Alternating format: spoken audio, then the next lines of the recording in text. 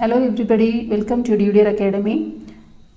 Today I am discussing some of the questions from the central nervous system, and these questions will be useful for all job aspirants who are preparing for various competitive examinations.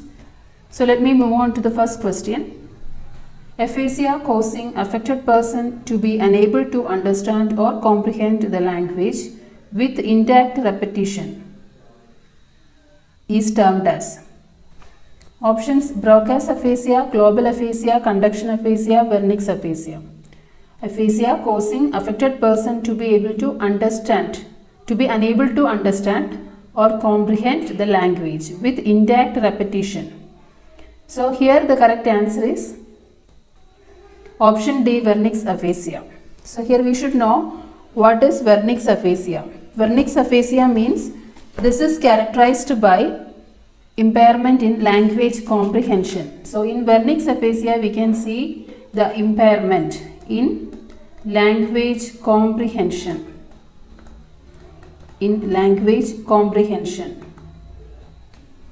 That means there is difficulty in understanding the speech. Comprehension means understanding the speech. Then, so we will discuss each options. Broca's aphasia means, yes, this is regarding the difficulty in language production. Okay, that there will be there is limited language. In Broca's aphasia means we can call it as expressive aphasia. Okay, Broca's aphasia means expressive aphasia. That means the speech output will be reduced. Speech output is diminished markedly. That is known as Broca's aphasia. Okay, Wernicke's aphasia means the speech output will be normal, but the level of understanding, in the understanding there will be impairment, or in comprehension. So this Wernicke's aphasia is also known as receptive aphasia. Wernicke's aphasia is also known as receptive aphasia. Broca's aphasia is also known as expressive aphasia. Then what is global aphasia? Here there will be impairment in both the modalities. That is, there is impairment in both receptive and expressive language. Both receptive and expressive language will be affected in global aphasia. Then what is conduction aphasia? It is a rare form of aphasia in which both expression and comprehension are intact. So both the receptive part and expressive problems, there will be no problems associated with the expression and in the receptive phase, but there will be an isolated impairment in ability to repeat simple phrases. There will be some kind of specific abnormality. There will be impairment in repeating the simple phrases. Simple phrases will be affected. Okay, there will be impairment in repeating the simple phrases. So these are the different types of aphasia. So in our question, what is the aphasia in which there will be the person will be having difficulty to understand or comprehend That means the answer is Wernicke's aphasia. So I think it is clear to everyone. Now I am going to the next question. Parkinson's disease is caused by degeneration of neurons in an area of brain called dash. That is, options are substantia nigra, basal ganglia, cerebellum, corpus callosum. So here the correct answer is option A, that is substantia nigra. So here we are discussing in detail regarding Parkinson's disease. So first important point that you have to note is that Parkinson's disease, it is a slowly progressive disorder. Okay, that is a slowly progressing disorder.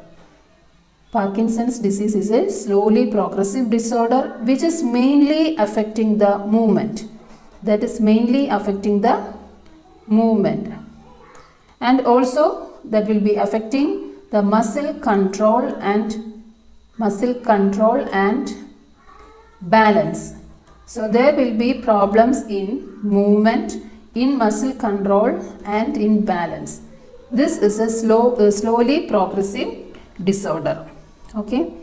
So what happens here is the cells are destroyed in certain area on certain part of the brain stem. Okay, that cells are known as the substantia nigra.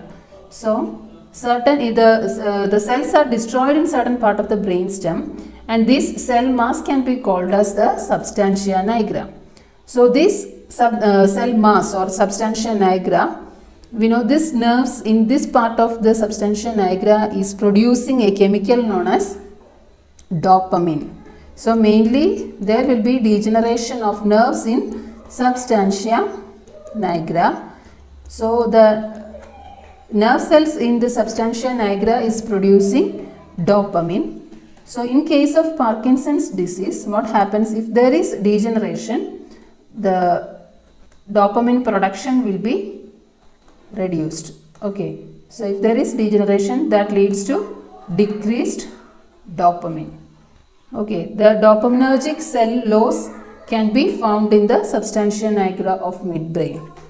And also another important feature in Parkinson's disease is there is presence of Lewy bodies.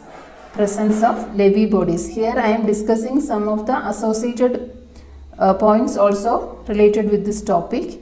There will be presence of Lewy bodies. So please note, Lewy bodies, if the question is asking Lewy bodies are associated with which condition, then we should know it is associated with Parkinson's disease.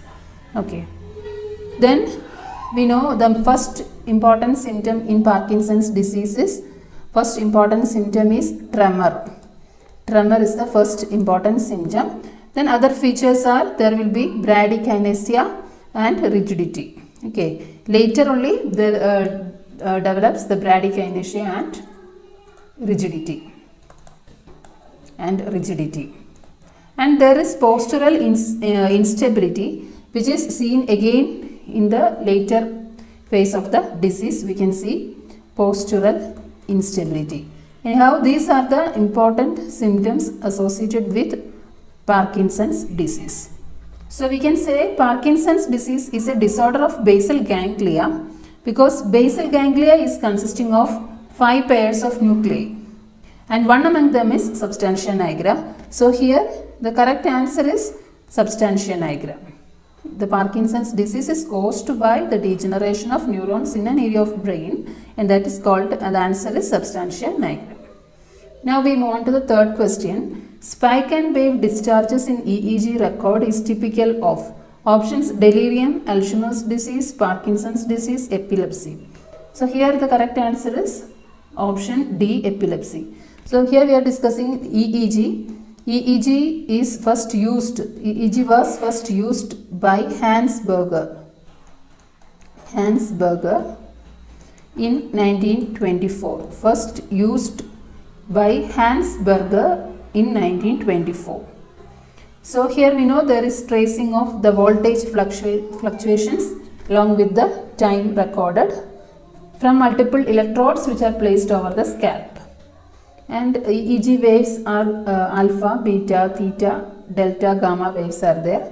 And there are different types of waveforms. It can be epileptic waveforms and non-epileptic waveforms. So the epileptic waveforms include this spike and wave discharge. Spike and wave pattern is typically an epileptic waveform. Then there are other non-epileptic waveform, like there can be slowing in ECG, which can be either diffuse or focal slowing. That is another non-epileptic pattern of waveform found in ECG. So that can be due to the cerebral dysfunction. Cerebral dysfunction may cause slowing. Slowing type of waves can be seen in cerebral dysfunction. So there are different types of epileptic waveforms rather than this spike and wave discharges. There are other different types also. And what I discussed, the slowing is a type of non-epileptic waveform. This is a non-epileptic type of waveform and it is associated with cerebral dysfunction. Okay, the spike and wave discharges are seen in this condition epilepsy. Then question number 4. A female client admitted after a car accident develops signs and symptoms of increased intracranial pressure. The client is intubated and placed on mechanical ventilation to help reduce ICP. To prevent a further rise in ICP caused by suctioning, the nurse anticipates administering which drug endotracheally before suctioning? Options are phenytoin, mannitol, lidocaine and furosemide. So here the correct answer is option C, lidocaine. So here the question given is, the female client is admitted after a car accident and develops the signs of increased intracranial pressure. The client is intubated and is placed on mechanical ventilation. So to prevent the further rise in ICP caused by suctioning, so if we are doing suctioning, there can be chance of increased ICP. So the nurse anticipates the administration of which drug endotracheally before suctioning. So correct answer is lidocaine. Administering lidocaine through this endotracheal tube, and through the endotracheal tube, if we are administering lidocaine, that helps to reduce the elevations in intracranial pressure caused by suctioning. So even though we are administering mannitol and furosemide, these are all administered to reduce the ICP. This also reduces ICP, but it is not given endotracheally. Okay, we are given mannitol and furosemide to decrease the intracranial pressure, but they are given parenterally. Mannitol and furosemide are given parenterally. We are administering endotracheally. Which drug? Yes, lidocaine is administered endotracheally. So lidocaine is administered endotracheally.